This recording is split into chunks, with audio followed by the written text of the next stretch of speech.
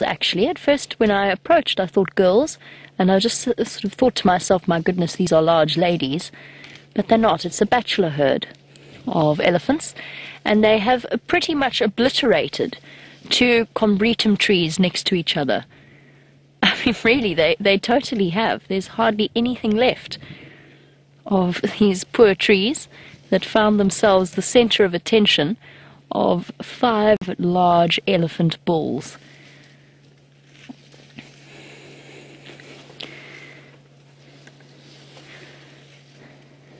There's something incredibly peaceful about a sighting like this, and it just goes to show that I will always put the needs of our viewers first, even if it means that it's a species that doesn't count in the competition.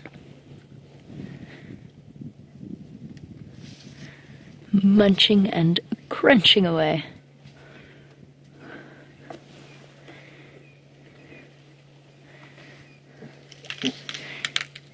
And Miss Jin, while we watch our Ellie bulls size each other up and munch away at the bush willow, Miss Jin in Texas would like to send a big 4th of July shout out to all of her friends watching on YouTube. So I hope you're having a Ustream. Sorry, not YouTube, Ustream. I can't seem to get my words straight this afternoon. So a big shout out to all of Miss Jin's friends watching on Ustream. I hope you are having a marvelous day, and that these elephant bulls make it even more so. All roughly around 20 years or just older, a couple of 25, some of the larger ones might be closer to 25, even up to 30. Beautiful gentlemen. Oh, a trunk full of sand. And I wish I could have been at Arathusa Dam when all of these gentlemen were having a mud bath, because it looks as though some of them went right in to the dam itself. There's one elephant bull that I always look for whenever I come across groups like this. I haven't seen him in a really long time, but I think he has been seen on a couple of the live safaris. There's an elephant bull with a really ragged ear and a completely dislocated or broken right hip. And he still walks on it. I think it's healed up, and he just walks with a limp because his one leg is longer than the other. But there's something very special about that particular elephant bull, and I haven't seen him in a long time. And the reason he comes to mind now is this is where I first saw him many months ago.